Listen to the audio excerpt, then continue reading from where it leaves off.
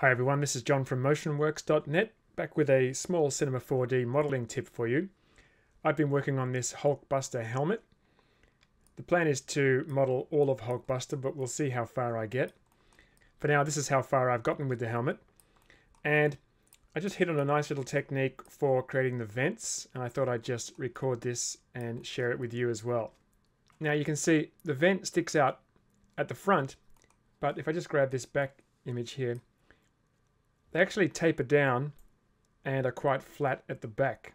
And this can be quite a tricky thing to model. But the way I tend to approach this kind of thing is to imagine what the topology would look like without the vent. You can see here I've modeled it without the vent and then extrude the vent in afterwards. I personally find this is a better way to go, a little bit easier, and that way I get a more even result. But of course, if I extrude this, just grab the extrude tool and extrude that out, then I get an even extrude all the way around, which is not so helpful. So let's take a look at a way that we can make some adjustments to have it taper down to be pretty much flush with the back here. So first of all, I'm just going to select this line of polygons as well. Okay, grab my extrude tool, just extrude out to something like that.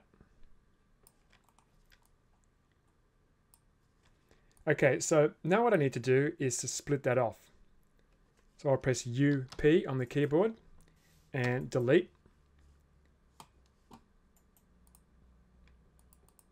And there's that strip of polygons.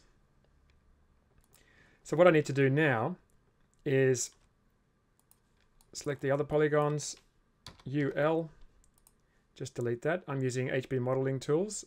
Clicking on the delete function here will delete the points as well as the edges. Just save some time. Grab this strip again, and what I'm going to do is I'm going to use soft selection. I want the front polygons to remain where they are.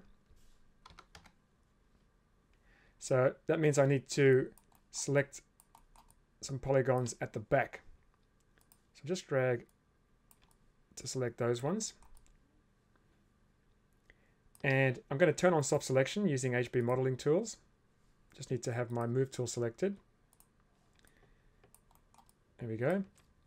I need to increase the radius, and I can do that using the HB modeling tools brush. Just get that so I've got a nice even gradient all the way around, and it's almost white at the front. And now I need to select normal move. I put my modeling tools into my pie menu here. Now watch what happens if I push this back towards the rest of the helmet. You can see the back is going in, but the front is staying where it is, and it's getting this nice even curve. Now I actually have to join these back together, so I'm going to select both of them. Right click and choose connect objects and delete. Just select these again. Okay, stitch and sew. Down here, hold down the shift key and stitch that in. See, that looks pretty good. And I've still got really nice even topology here. If I was to extrude that and try and select each edge and drag it back and try and get that nice even curve, then I'd be in a world of hurt. It's really good to use soft selections for this kind of thing. For now, this is John from MotionWorks. Have fun, be creative, and keep practicing modeling.